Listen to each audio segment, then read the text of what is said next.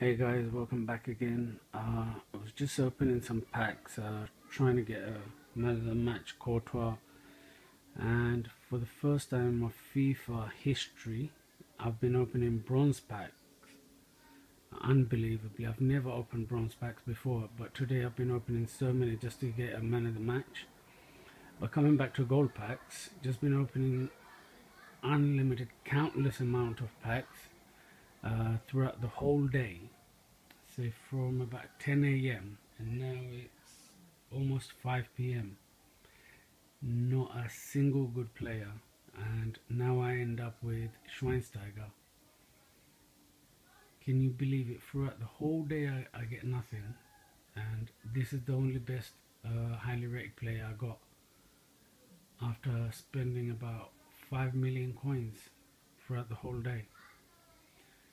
EA and FIFA really needs to do something about it. Anyways guys, let me know what you think. Subscribe, comment down below. See you in the next video.